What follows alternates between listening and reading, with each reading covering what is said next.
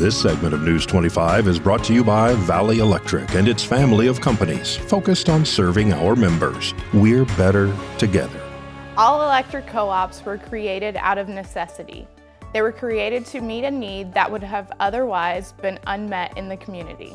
Back in the day, our community didn't have electricity, even though cities did, because it wasn't profitable to bring electricity out to farmers in rural areas. So a group of neighbors banded together and organized our electric co-op so everyone in the community could benefit.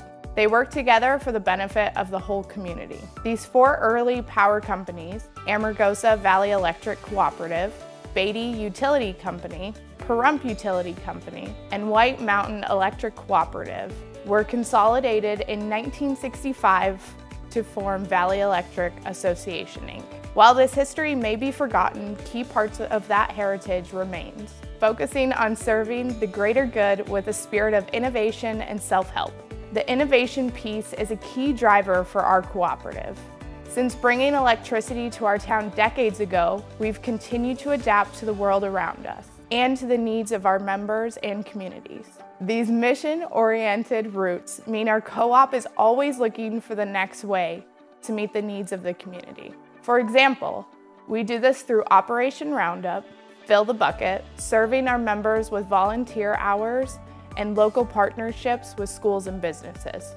All co-ops are constantly striving to anticipate and plan for the future needs of their members and the community.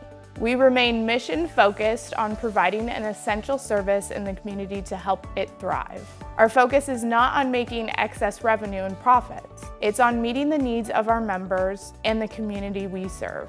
All co-ops adhere to the 7 guiding principles that reflect core values of honesty, transparency, equity, inclusiveness, and service to the greater community good.